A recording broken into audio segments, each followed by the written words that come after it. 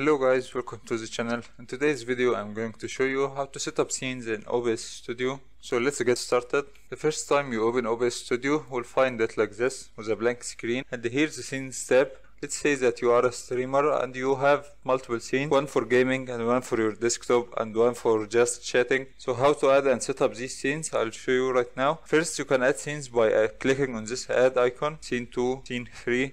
Now you can change the name. Just click F2 on your keyboard and type the name you want, top, and this for gameplay and this for just chatting. Now for the desktop, we want to add a source display capture, OK, and OK.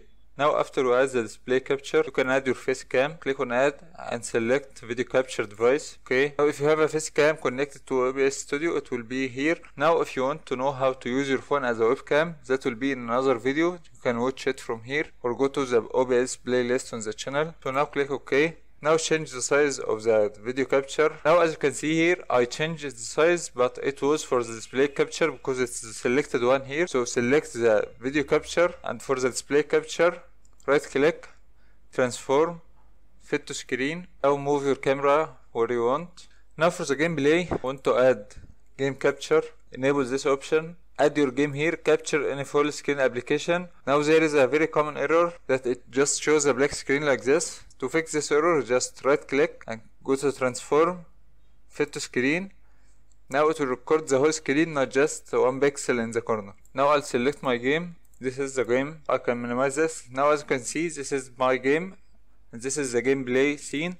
I want to copy the face cam from this scene to the other scene. Just right click, copy, go to the gameplay, right click and paste.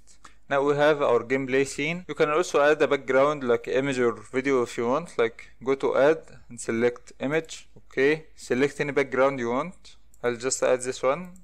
Open. Okay. Now click on Ctrl F. So you have to make the image below the game capture and the face cam above the game capture, so that they can see you and if you're not playing the game, they will see the image instead of the game capture. Ctrl F, fit screen, just stretch it like this. Okay. Now for just chatting, add your face cam video capture device. Okay. Okay. Now this will be for chatting with your chat. So now we have 3 scenes and you can add more as you want. Just add and add sources as you want. Now how to change between these scenes without going like this every time. Go to settings, go to hotkeys, scroll down. Now you will see desktop, gameplay, just chatting. These are the scenes we have just created. So how to go to desktop, switch to scene. Now you can add any keyboard shortcut you want. For example, I'll select Ctrl 1 and Ctrl 2 and Ctrl 3 and click on apply and OK. Now as you can see, if I just click Ctrl 2, Ctrl 3, Ctrl 1, it will change the scene automatically without having to open OBS.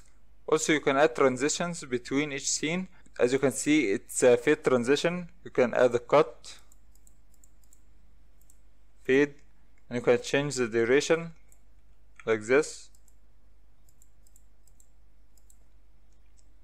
Also you can add any more transitions. Just click on add and you will have many other like Luma wipe. Okay, you have just like select anyone from here and click on OK. Now when I change, as you can see, it have multiple transitions, and you can also make custom transitions by adding stinger. I can make another video on that if you want. Just tell me in the comments. If you want to know the best settings for recording, I'll show you how to record the high quality videos and how to avoid any errors that happen when you try to record, like stopping recording error and black screens and all that. So that was today's video. I hope it was helpful. Thanks for watching and I'll see you guys next time.